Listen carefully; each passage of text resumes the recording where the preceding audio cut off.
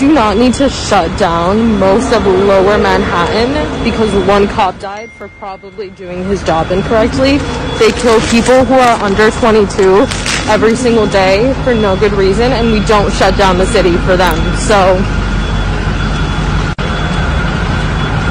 like, this is fucking ridiculous. This is fucking ridiculous.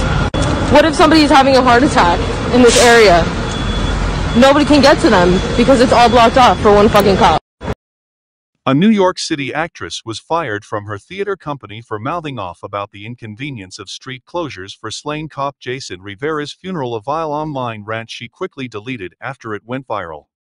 We do not need to shut down most of lower Manhattan because one cop died for probably doing his job incorrectly.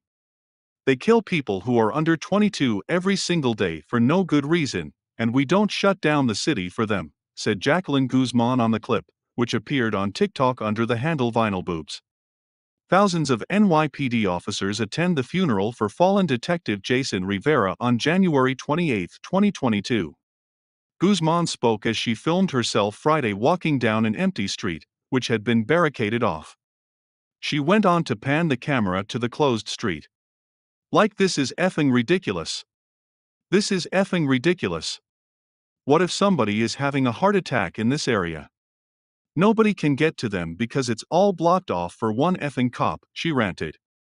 Guzman has been identified as an actor with face-to-face films in New York City. Condemnation of Guzman was swift.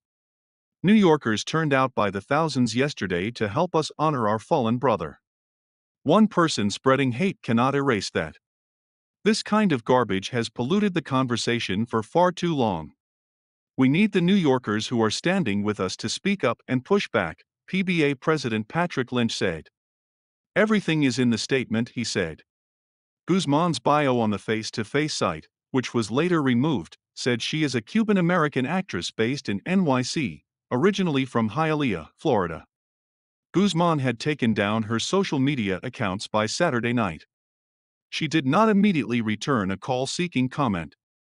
Although she had deleted the video, it continued to circulate on social media because it had been copied and reposted by other users.